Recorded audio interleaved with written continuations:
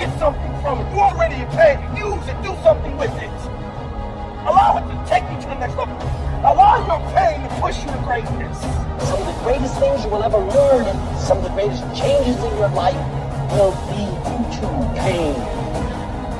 It doesn't matter about what happens to you. What matters is, what are you going to do about it? You can decide that you're going to stand up to life. Get up. Sometimes in life, you have to hit back. This is how you think. It's time for us to stand. I'm not going to let this get me down. I'm not going to let this destroy me. There are certain things that you gotta go through. There's some pitfalls that you gotta fall down. You have got to make a declaration To say, I am a conqueror. I'm unstoppable. There's nothing I can't achieve. You've got to be willing to harness your will. In spite of what you went through, in spite of how you suffered, You're still looking at your dream. Say to yourself, it is not over until I win.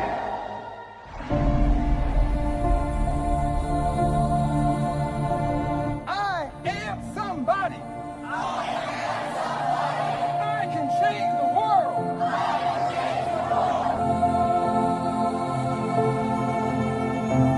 The major mistake that everybody makes is waiting. Waiting to fucking feel like it. Waiting for somebody to pick you. Waiting for the right time. Waiting for you to feel motivated. It's not coming. For the big stuff, for the hard stuff, it requires a push. Always has, always will. Nobody is coming to save your ass. It is up to you. And so if you want to change anything about your life, stop sitting around and wasting your goddamn life and start pushing yourself. Whether it's a fast, or it is starting a business, or it is changing how you talk to your spouse, or it's changing the kind of parent that you are, you got one life. As soon as you open up your eyes, understand that you enter into consciousness. It is at that moment that your creativity is at its most powerful. At that moment, you have an opportunity to steer your thoughts and your emotions in the direction that you want them to go. In other words, you can choose to seize the day, or you can let the day seize you. It's time to stay focused. It's time to decide, fuck clubs, fuck partying, fuck trying to fit in and socialize, rub elbows with everybody so people can stop calling you weird. Why are you so antisocial? Because I'm trying to get it. Why are you staying on the basketball court so much? Because I'm trying to get it. Why are you out there practicing in the hot sun when ain't nobody else out there? Because I'm trying to get it. Why are you not clubbing? Like every time I text you and invite you to go do something fun and cool, you always studying. Because I'm trying to get it. Let me tell you something. These women ain't going nowhere. These clubs, these parties, all this shit ain't going nowhere. The more weird you are is a reflection of how committed you are to focusing on your shit, molding and shaping and developing your ideas and your craft so that when it's time for you to make your rounds, you're gonna fly. You don't get in life what you want, you get what you fight for. And when you decide that my future, my health, my marriage, my freedom, my happiness, my joy, my peace, my children is worth fighting for, you are securing your breakthrough. Not sitting back, not making that step, going for it. You get covers thrown at you. No, I had to crawl my way to get to the first cover. I had to lie.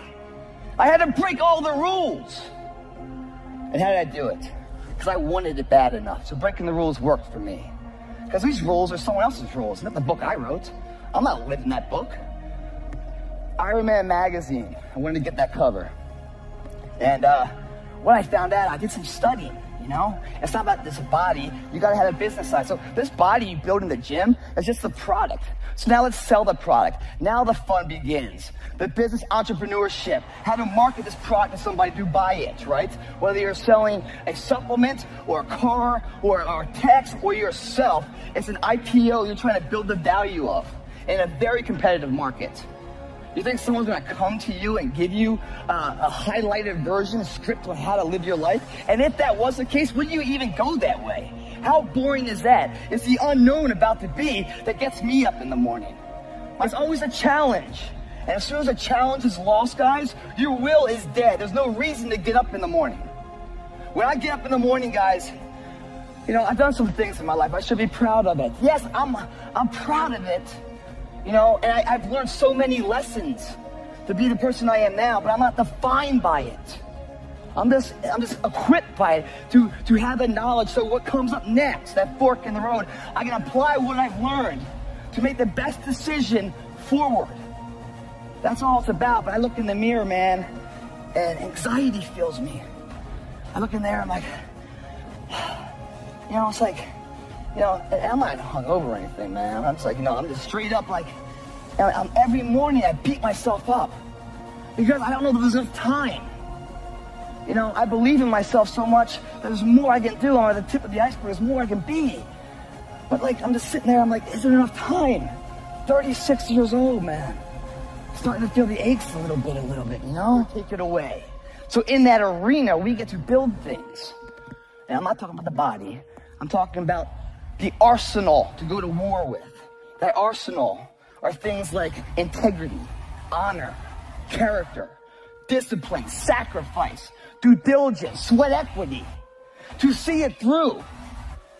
The difference is not the genetic code, the potential. It's a guy that's willing to get knocked down, finally tell someone fortunate, stand back up, the perseverance to see it through, the never say die attitude. In the gym, we build that. We get up at 5:30 in the morning, it's pissing rain outside. Our competition's sleeping. I love that. I'm getting it. People ask me, what are your greatest moments? Every single one of them's failure. That's where I got to learn who I was. That's where I got the report card to know which part was fixed, which part was broken, so I can take my effort and reapply it. Fitness, I got a website that makes over $2 million a year. There's no one in the fitness industry that makes money. No one does. I didn't have it forced me to do this. The reality of life, whatever that truth is, right? It's not as powerful as the perception on how you see it. No matter what happens, it's the perception on how you see it. You're having a shitty day. Wish you never woke up, right? Everything's Murphy's Law slapping you in the face 15 times. And all of a sudden, you're like, this phone rings, right? You pick up the phone, and it's really good news. You got a promotion, maybe. You know, maybe it's like your mom's in remission of cancer. Something great news, you know? You hang up the phone, and you're just like, you just want to run the streets. You want to go to the gym. You want to call up your friend and say, hey, buddy, I'm sorry. You want to make amends. You just want to live life and make it all right. What happened there? There's no power that comes through the phone that made you more capable. You're the same capable person before as you were after. Your perception has changed. And with that perception change, you get to understand time and time again that the way you see it is what's faulty, not the situation at hand. So many people out there fail not because they don't have the ability. It's because they don't have the heart to go through adversity. The other thing that's worst case scenario is fear. For many of you guys, it robs you of your true potential. Why is that? Because it's a parasite. It feeds off you, the host. Its fuel is confidence. When fear comes into your body, it's at its weakest state. You can kill it right there in a second, but you don't. You turn your back to it. You let it grow. You let it feed off you. Just show up and be your best. And that opportunity doesn't come that often. Everyone's like, oh, Greg, you're lucky. You got the cover. You got this, Greg. You're lucky. Everything you do is luck. Bullshit. Because before it was luck, it was a belief. And every day with no one watching at 5 in the morning by myself, I trained it because I believed in it. Then I mastered it. No, I remastered it in hopes that one day my trained ability collided with an opportunity to show it off. That's what luck is. That's what success is. Start to finish, a blueprint that every single module inside of it you create, you own. Nothing subjective in there. It's all you. There's no steroids in there, because that might not work one day when you have to deliver. Can't have that thing in there. Get out of there. Luck cannot be in there, because this is a universal term last I looked. Shit called good luck. There's dumb luck. I mean, there's bad luck. You can't have, he's out. Your girlfriend can't be in there. My family can't be in there. Because this right here is going to get me from the EKG at the top to stay at the top, but if it comes crashing down, it'll get me back up. It must be that way. Controlling all the assets in between. That's success, guys. It's the audition, you're going to the business meeting or whatever it might be, and you're sitting there, or you're going up to this hot girl to ask her out or something else. Your heart's beating, you're full of anxiety, you're getting nervous and everything else. You're living, man, you're living. That's the greatest high in life. Some people shoot for it, some people snort for it. I'd rather sweat for it. And I go in there, man, and I'm just like, if I don't win, I showed up, I gave my valid effort. And tomorrow I'll do the same thing. And I'll continue to throw shit against the wall. And something will stick, which will never define me. It'll just re-motivate that my tactics work.